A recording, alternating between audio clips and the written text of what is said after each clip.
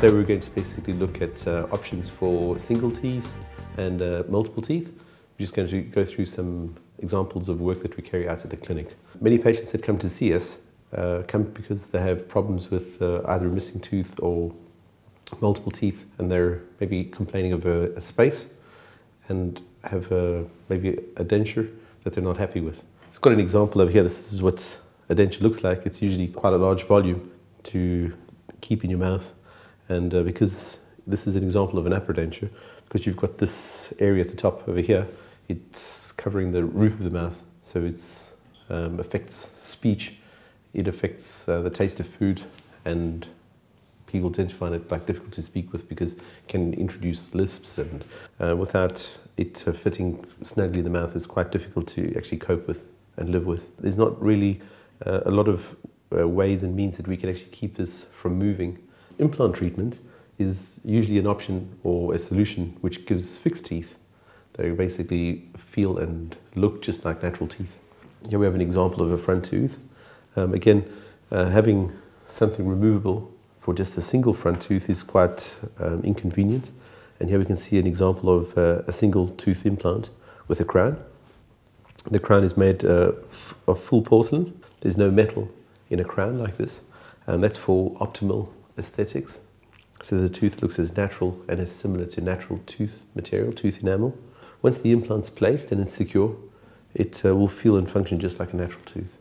So, and it's got the same strength and biting capacity of a natural tooth. So eating an apple or eating any foods, I mean, you wouldn't need to think any differently when you have an implant to having a natural tooth. I actually have a tooth and an implant myself, and it works really well on my upper left premolar. Here we have another example of someone who's got multiple missing teeth, and you can see these are two premolars on each side. This particular patient was wearing a removable denture for about 4 years before having these teeth replaced, and now in our laboratory we've actually made dental implants, and you can see these are basically secured on the implants on either side. So again, just freeing up the roof of the mouth and making it easier to kind of live with rather than having something which is removable. So all in all, patients are generally very happy with having something fixed in the mouth rather than something removable. And hence that's the reason why implants are so favoured by patients. This is just an example of a 3-tooth bridge on implants. It's a very popular treatment. People tend to find it works very well. So you can see this as an alternative. It's much smaller, and it doesn't take up as much space as, for example, the denture did on the inside and impede the movement of the tongue. So patients tend to find this a lot more comfortable. The biggest change from patients' perception is that because the denture is constantly removable, they're constantly reminded that something isn't right or correct in their mouth. Whereas with implants, once it's actually secured and it's screwed into position, it's actually fixed. So they kind of forget that they actually have teeth missing.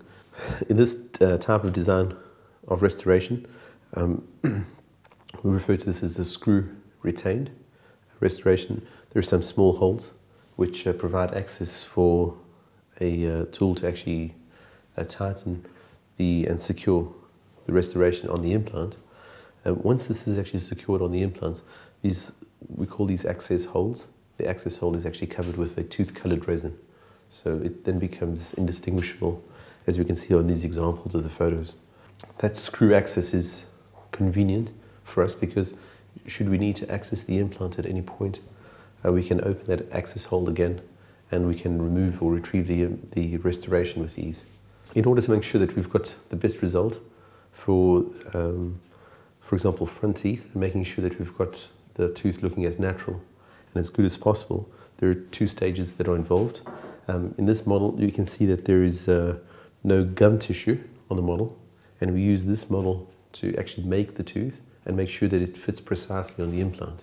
Okay, and you can see in this model we've got some pink tissue over here, and this pink tissue mimics the natural gum tissue that we have in the mouth. So here we will make sure that this is fitting snugly around the gum and make sure that we're not putting more pressure than is recommended around the gum tissue. So this is then like the final check before the implant's actually delivered to the patient to make sure that it's actually fitting correctly around the gum tissue and making sure that it doesn't put any pressure. So essentially, for a treatment like this, you'd be looking at, on average, about 6 months treatment from start to end. The different possibilities of what can be offered in terms of options. The most common course of treatment is that patients will have a broken tooth or a missing tooth, and they'll want to try and replace it with an implant as quickly and as soon as possible.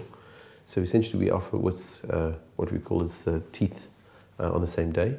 So patients will come in, the implant will be placed, and a temporary crown will be made within a few hours after the implant's placed in our laboratory. So after surgery, provided the implant is in secure bone and the bone is dense and the implant is secure, then we will take some impressions and we will actually have a tooth made the same day.